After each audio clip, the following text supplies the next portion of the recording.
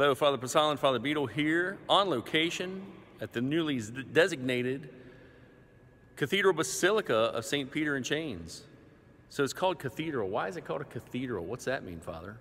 Father, a cathedral means it is like a principal church of the diocese.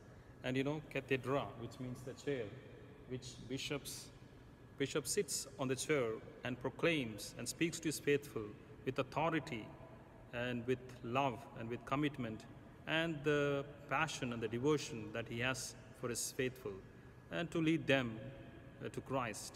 And cathedra is a term, that is a chair, where bishop officially sits and teaches to his faithful. And Cathedral Basilica of St. Peter in Chains, a basilica now for historical and architectural reasons.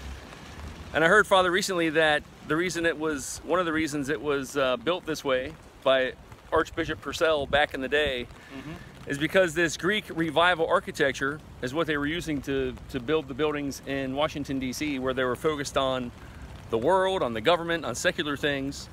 And Archbishop Pasala wanted it to be a reminder that we bring our faith into those things. We bring our faith into the secular things. We bring our faith into government. We bring our faith into everything we do as Christians.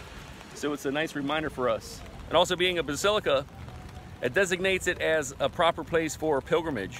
So I invite you to visit this Cathedral Basilica of St. Peter in Chains. And there are some 6 basilicas in Ohio and 89 in the United States. Wow. So this is now added to that list of excellent places to make pilgrimage and grow closer to the Lord.